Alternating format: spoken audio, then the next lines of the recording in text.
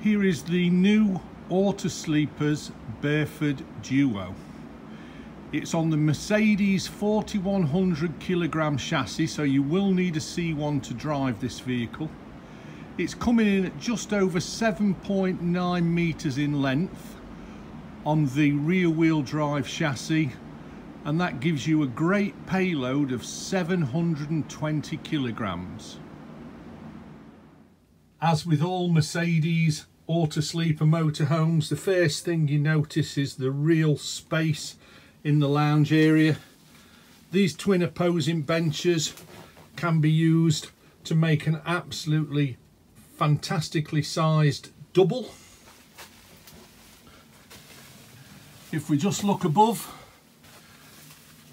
you can see you have 4 overhead cabinets on that side, 2 overhead cabinets here, and of course additional storage under the benches. Behind the front lounge is the kitchen area, so you can see there plenty of storage. You've got the full-size oven, grill, 4-burner hob, obviously the worktop and sink area. There is also additional worktop here that just pulls out if required.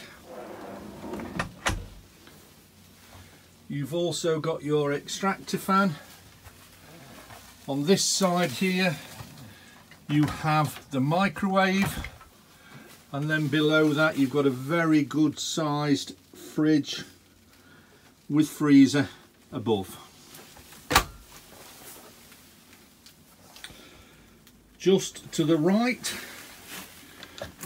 there's a small sliding cupboard which has your occasional table that you can use both inside and outside as it's freestanding. And then just at the bottom here you've got all the contact points for your TV, switching, etc. And finally up in the top you've got your control panel for your vehicle and for the central heating. Last thing to show in this particular section is the habitation aircon, which now comes as standard on the Mercedes models. Of course this space continues into the cab area. Absolutely wonderful amount of space in here, and all the niceties that you'd expect in an Autosleeper motorhome. So you have the onboard tracker, you've got the satellite navigation, you've got cruise control, air conditioning, multifunction steering wheel. Of course this is the 163 brake horsepower Euro 6.2 Mercedes engine, and that's married to the absolutely wonderful 7-speed automatic gearbox with paddle shift. A really fantastic package. As we move into the bedroom area, the Burford Duo gives you the 2 fixed singles, and it also gives you the 2 wardrobes above. Of course there's additional storage under each of the singles, but it really does give you a nice private bedroom for changing, etc. Through the final door takes us into the rear bathroom. Plenty of storage in there above the toilet.